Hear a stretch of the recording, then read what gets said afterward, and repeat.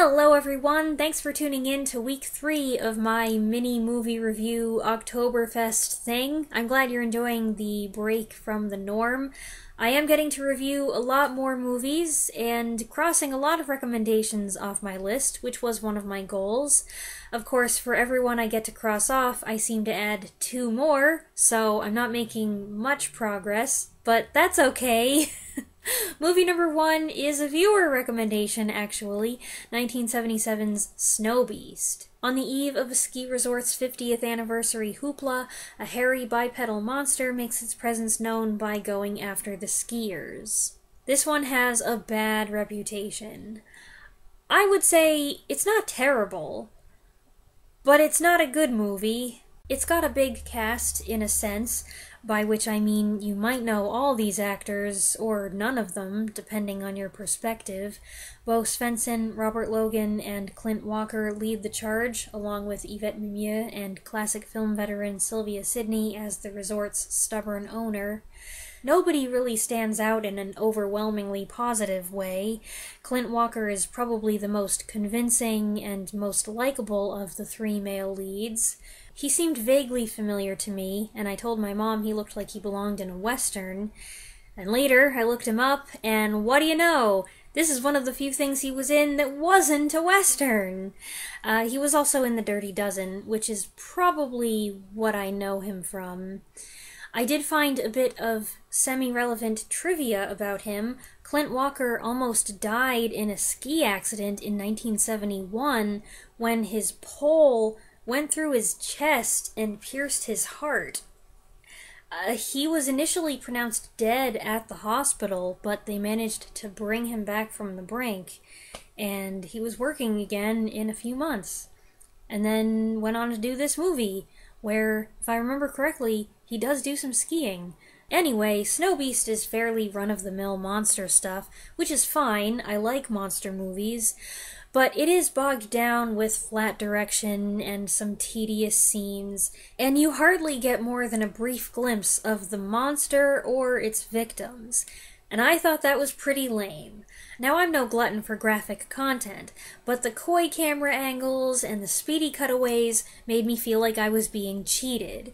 When there's all this build-up to a reveal, and characters are looking at something off-screen and going, I want to see what they're reacting to! One of the better scenes occurs when the monster shows up at a school and causes a panic. When poor Sylvia Sidney gets knocked over in a stampede, that is the scariest, most distressing part of the movie. It looked like an accident, like she got bumped and fell down and they kept it in. I have no idea if that's the case, that's just how it appeared to me. Most of the film, though, is pretty bland, with a limp attempt at a love triangle and a monster hunt that runs out of steam too early. I'd say it's worth a watch if you're really into Bigfoot and Yeti, or if you're a fan of one of the actors, but I don't think it's ridiculous enough to be a rollicking good time, if that's what you're looking for. Movie number 2 is an adaptation of The Legend of Sleepy Hollow from 1999. I can't just say that it's the 1999 version, because that's also the year that Tim Burton's Sleepy Hollow came out. This adaptation of Washington Irving's classic American Tale is a Canadian production put out by the Hallmark Channel back when their movies had more substance and variety. This is the 4th version I've seen, after the Disney animated one, the Jeff Goldblum one, and the Johnny Depp one, and with all due respect to those versions, which have merits of their own, this is the one that most faithfully adapts the story. I reread it last year, I think it was last year, and so it's still relatively fresh on my mind, and I was astonished at how close this was. Brent Carver plays Ichabod Crane perfectly. He's an interesting character because I think you're supposed to feel sorry for him at the end, but he's really not likable, except as a figure of fun. And Carver nails every gawky movement and mannerism. The preening, the wrong definitions of fancy words, the fantasizing about food, the outrageous dancing, it's all there in all its cringy glory. Even the loud singing, which Carver, a Tony Award winner, pulls off no problem. I liked how the community was portrayed as well. The earthiness of the people, the wives fawning over the educated schoolmaster while their husbands roll their eyes. Some of the line readings are questionable, with dubious early American accents, but a few of the supporting actors are really good. And while Rachel Lefebvre's performance as Katrina Van Tassel is a bit rough in spots, she looks just like the character should. As faithful an adaptation as it is, they did make some departures, adding scenes that flesh out Katrina and Brom Bones, which actually make them more likable. I was mystified by a bizarre change in the famous climactic segment, but the visuals in that part were great. The woods enhanced with eerie red lighting to make the arrival of the Headless Horseman even spookier. This was a hoot, and I did enjoy it. But you should be aware that most of it is a comedy about an awkward, social climbing schoolteacher trying to woo the most sought-after girl in the county. This isn't a horror film like the Tim Burton movie, but Burton's Sleepy Hollow has hardly anything to do with Washington Irving's story, and Johnny Depp's more endearing portrayal of Ichabod Crane is nothing like the original character, whereas Brent Carver becomes him. Movie number 3 is 1967's The X from Outer Space, or Uchu Daikaiju Girara, a Japanese monster film in which repeated attempts to complete a mission to Mars have been thwarted, possibly by UFO attacks. The next team survives their trip, but they bring back a live specimen that turns into a rampaging monster. Two cult favorites, this and 1968's Genocide, both directed by Kazui Nihonmatsu and produced by Shochiku, aired on Turner Classic Movies a couple weeks ago. I had never heard of them, and they seemed a little bit rare, so while they were available to stream until October 31st, I squeezed them into my already full schedule for the month. The X from Outer Space is categorized as a horror movie, but that's a technicality. It's very like the Godzilla movies of that era, though not as polished, which is saying something. Much of it is typical space adventure fare, but with a groovy twist. The tone tends to vary, as 1 minute characters are somberly discussing the loss of the previous crew, and the next they're teasing each other about impressing the lone female teammate. I'm not sure what purpose she really served on this mission, but I don't want to single her out because I found everyone a little loosey-goosey and unprofessional. It was odd, but maybe all the more serious, more qualified people died on previous missions, and these are the ones who were left. The film features a creative ship and moon-based design, as well as a UFO that looks like a jellyfish. It's also got excellent jazzy music. Doesn't always seem appropriate, but as the film progresses, it does a lot to liven things up. And that turns out to be very helpful, because the pace is kind of slow, and not much actually happens. So if you were lured into watching this movie with the promise of a big goofy monster, which is certainly true in my case, the way the first half of the film unfolds is somewhat underwhelming. Thank goodness the monster shows up when it does, because it saves the show. To a certain extent, this is another Godzilla ripoff, only if Godzilla was a giant rubber chicken that shoots laser beams and has antennae flopping around on its head. I think my favorite aspect is that by nature of the design, no matter what's going on, it always looks like it's smiling. The monster is the best part of the whole thing, and that, along with some quirky choices and moments of unintentional humor, is probably what has earned this its cult status. I should emphasize, however, that, as is often the case with these kaiju films, there are two versions of this movie. From what I hear, the one some of you might have seen in your childhood, the bad English dub that has some totally wackadoodle things about it, is very different from the Japanese version. So if you're shocked that I didn't find this hilarious, that might be why. We're not talking about the same movie. After that, my mom and I watched movie number 4, 1968's Genocide, also known as Konshu Daisenso, which is about killer insects trying to wipe out the human race.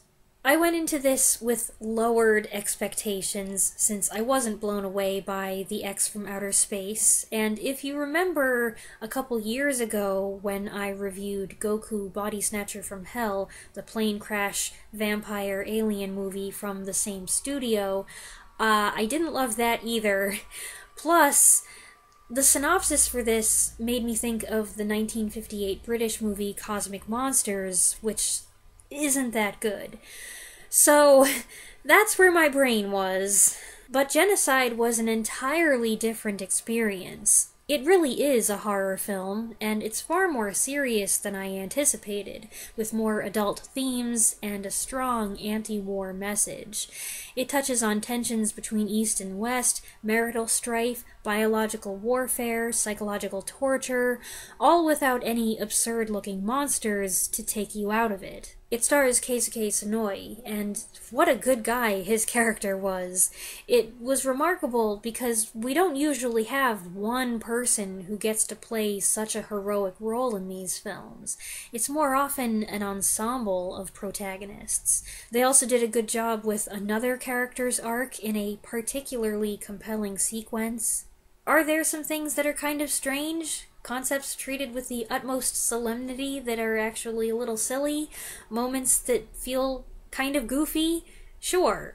But I would say they are few and far between, and fortunately I don't think a viewer is likely to mistake the tone because it's clear from the beginning, and it is consistent through a surreal hallucination sequence, a few quick but nasty injury shots, close-ups of insects biting people that'll give you the creepy crawlies, and a shocking ending. This is much darker than The X from Outer Space, but to tell the truth, I liked it a lot better.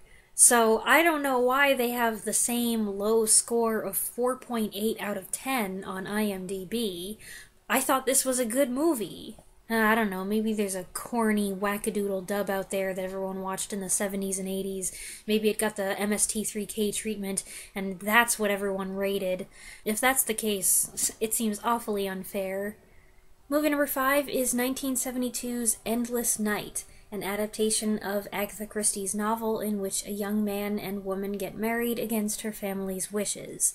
They set up a home together, but their wedded bliss is threatened by the interference of relations, friends, and ominous neighbors. This psychological mystery thriller stars Hayley Mills and Hywell Bennett with Britt Eklund and George Sanders.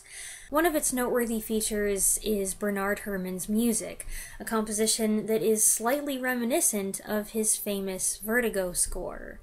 In fact, this film does have kind of a Vertigo vibe. But it's also very early 70s. At times, it's pretty stylized and kind of artsy-fartsy, and to be blunt, I didn't like it.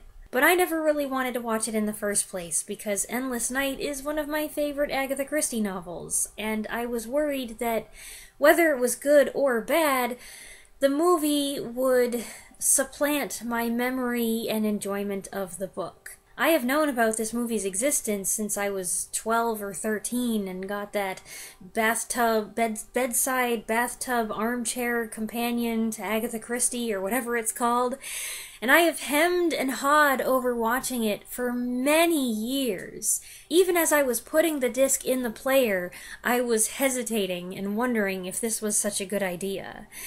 It's not that I'm so attached to the book. There are other Agatha Christies that I like better. I would put this in my top 10, but there are several books ahead of it. But I tend to find adaptations of her work dissatisfying. Yes, there are exceptions. I like the 1945 And Then There Were None, despite the botched ending, and the 78 Murder on the Orient Express, and I enjoyed many a season of Poirot with David Suchet, though it got a little too modern in its final years. But there have been more that I didn't like, and a few that I found downright despicable. And I have learned that the greater my familiarity with or fondness for the original, the harder I am to please. This movie was okay, the leads were well cast, though Hayley Mills' American accent here still sounds incredibly quintessentially English. The story is a surprising one with strange twists and startling turns, and they did fine with all of that, keeping you guessing and slightly disoriented. I just didn't like the style of it. The way it was filmed, the way it was edited, some of the direction, the ugliness of the house, even certain hair and wardrobe choices. And then there's a sudden sex scene that comes out of nowhere. Sorry about that, Mom. And that was another thing that felt very of its time. And that time isn't a period of filmmaking I particularly like. I am glad I don't have to wonder what the movie's like anymore, but I hope I forget about it, because I would like to reread the book again someday for the 5th or 6th time, and I don't want to be picturing this movie when I do. And movie number 6 is 2005's The Descent. Shauna MacDonald plays a woman still dealing with trauma from a car accident that killed her husband and daughter, who joins her 5 friends on an annual adventure getaway. They set out to explore a cavern in the Appalachian Mountains, trekking 2 miles below the surface of the earth. But when a passage collapses and cuts them off, they discover they're not alone down there. Last October, I watched writer-director Neil Marshall's Dog Soldiers, and since I really liked that, so much that I contemplated revisiting it this year, but I just don't have time and kind of maxed out on my werewolf allotment, I decided to nerve myself up to watch The Descent, also written and directed by Marshall.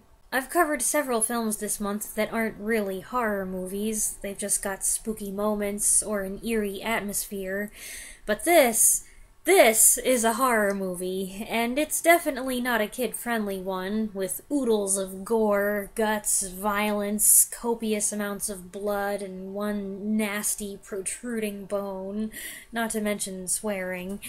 And I happened to rent the original unrated cut, so who knows what grody stuff I got to see that was too much for the theatrical version. Remember last time I mentioned that 28 Weeks Later has an eyeball thing that was almost too gross for me? This one has an eyeball thing too. What really impressed me with this film is the way they shot the scenes in the cavern, which is where the bulk of it takes place. These are cramped, unlit spaces.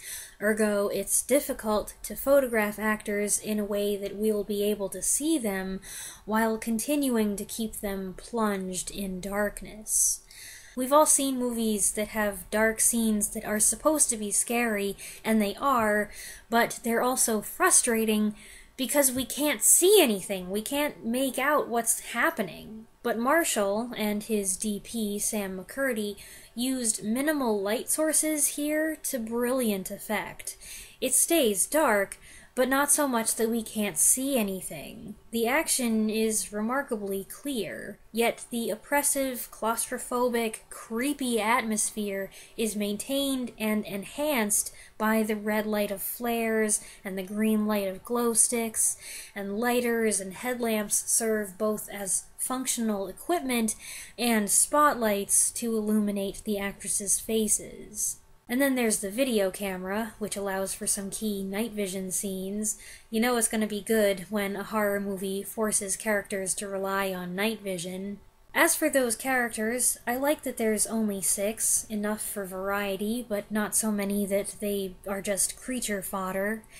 And yes, this is a very rare instance of a horror movie with an all-female cast. My mom and I didn't exactly relate to these women. They're bold, adventurous, athletic types who do risky things we would never do, and if ever I've had an insane moment where I thought spelunking might be a fun activity, this and 13 Lives have changed my mind, and I'm especially not interested if there's even the slightest chance some terrifying, bloodthirsty monstrosity is lurking down there. Ugh. Alright folks, that wraps up the 3rd round. I hope you enjoyed this collection. As always, you can find the films listed in the description along with information about how I watched them, and you are more than welcome to share your thoughts on any of the films I mentioned in the comments below. Thanks for watching!